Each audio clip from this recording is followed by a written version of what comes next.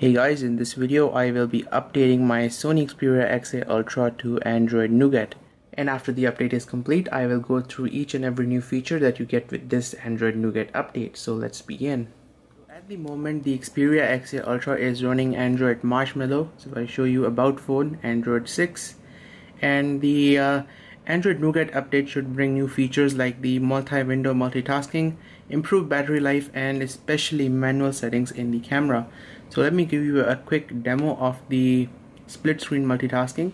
So you can see these are two apps running on my Xperia. You drag and drop it over here, and now you can see we are using two apps at the same time. The web browser and the album app is running simultaneously. And secondly, this update should also bring manual settings to the camera. So right now you can see we are in manual mode, but there is no manual focus or manual exposure. But the Xperia XZ Premium has manual shutter speed, as you can see over here, and manual focus settings.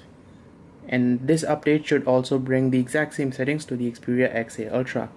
So we're gonna go ahead and continue the software update. It's prompting me, so I'm gonna tap continue, install now. And the phone will restart. And by the way guys, when you're doing this, make sure your battery is charged up to at least 98%. Alright guys, so here we are. The Xperia XA Ultra has been updated to Android Nougat. So if we go to about phone, we can see the Android version here, Android 7, which is Android Nougat, and we get a security patch level of 5th May 2017. So guys, in this video I will show you all the new features that you get on the Xperia XA Ultra with the Android Nougat update. So the first change you'll notice after you've updated your phone is that the drop down notification bar is slightly different. So here we have this quick action icons. You can turn on and off your Wi-Fi, Bluetooth, turn on torch. You have this flight mode, auto rotate, and if we drop the notification bar down even further, you can see the standard Android quick settings are here. And by the way, you can edit all of this. So if you don't want torch, you can just drag and drop it over here, and say you want hotspot setting in your quick menu, just drag and drop over there, press back, and now you can see there is a hotspot icon over here. Now the second big change is with the camera app. Once you launch the camera and switch to manual mode, you can see we get full manual settings over here. So we get the shutter speed control, which I think is pretty cool. You can use this to click photographs in low light. So you get maximum of 1 second shutter exposure, and finally we get the manual focus settings. So if you turn off auto, you can see this is set to infinity and this is set to macro. And I think manual focus can be best demonstrated over here like this. So you can see right now it's set to infinity. If I put it to macro, you can see the image becomes clear. And rest of the camera features are exactly the same like they were on Android Marshmallow. So you do get that superior auto mode, you get the video mode, and you get the additional camera apps.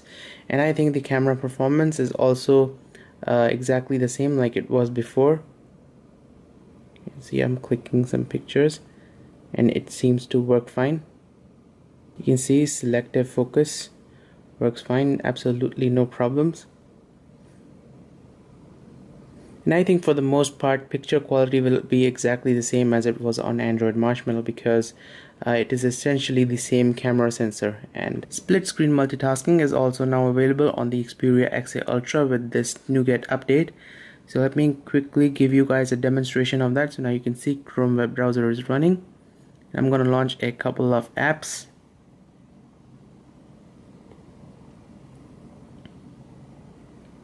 So to use the split screen multitasking, you need to press this recent key. Now you can see the list of apps that I've opened, and all you need to do is press and hold on a particular application and drag over here on the top to use split screen. And the second app, just tap on the application and it will automatically start using split screen mode.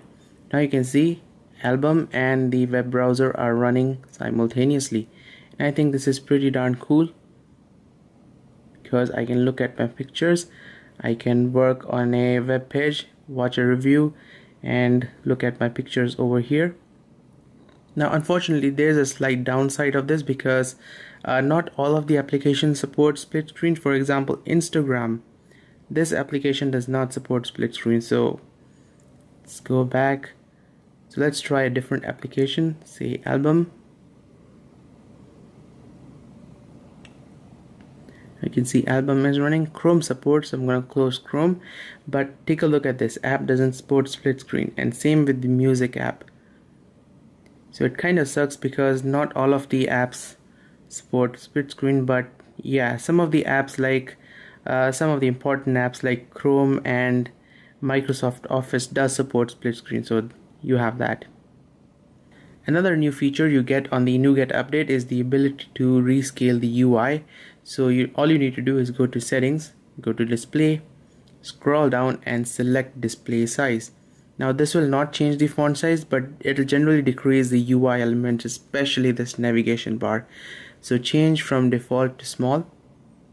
And you can see the navigation bar size has also decreased, and same with the top notification bar over here. And this will generally give you more space on the screen to work with, which I think is a pretty nice addition, because since this is such a big screen, I can easily get used to smaller size icons and smaller size UI elements. You can see there's generally more space to work with, but if you want something bigger, go ahead and change the display size to large. But yeah, I don't like this. I prefer to keep it at small, but when I'm making my videos I keep it at default because it just makes things a little bit easier to read on the camera. So guys, I think this video will be incomplete if I don't do a multitasking / performance test / gaming test. So here you can see I've got a couple of applications. I'm gonna launch them one by one, and then we'll do some multitasking and see how this phone performs. But right now I can see that this phone is definitely performing better than it was on Android Marshmallow. So first off, we have the Subway Surfers game. Let's go ahead and launch this.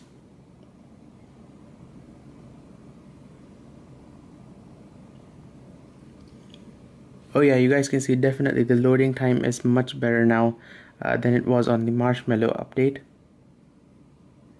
So here we are in the game. I'm gonna minimize this in just a second. Just gonna play it a little bit.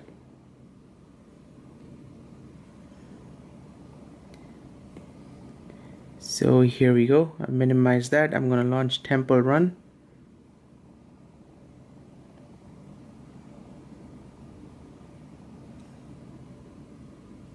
You know what guys, after this Android Nougat update, I think this phone has got a fresh lease of life. It's running absolutely brilliantly. You can see absolutely no problems. The frame rates are butter smooth. Never mind that. Anyways, I'm gonna launch the album app. You can see so far the phone is performing like a champ.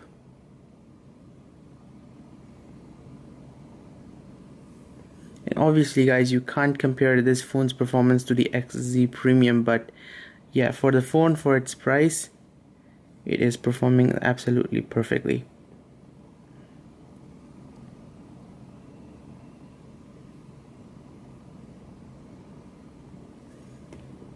And it is getting slightly warm, but nothing too hot.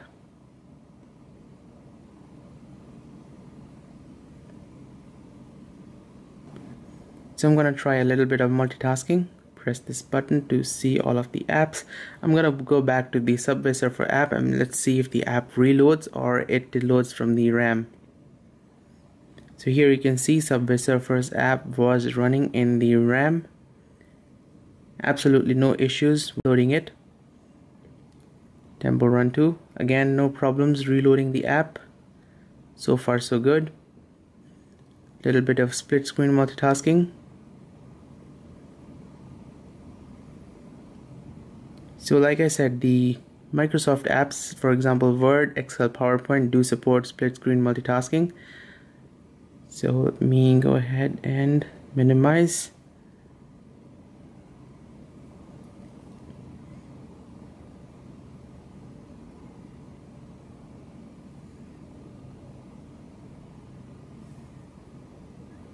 And this B612 app unfortunately kind of crashes, so I have to turn off the data to launch this app.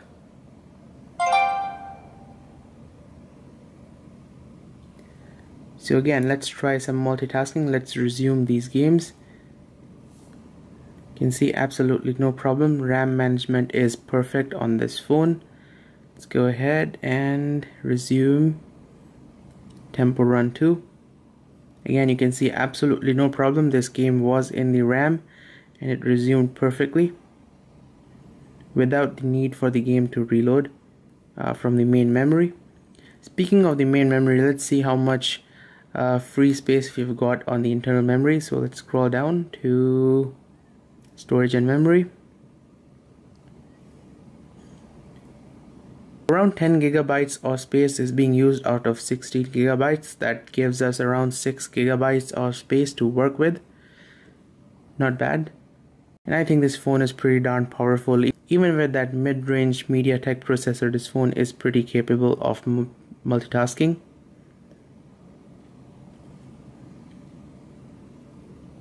Not bad at all. And I think the internet connection isn't working properly today, but nonetheless guys, this phone is performing like a beast. So guys, I think that's it for this video. So thank you guys for watching, and do stay tuned for more videos like these, and I'll see you guys next time.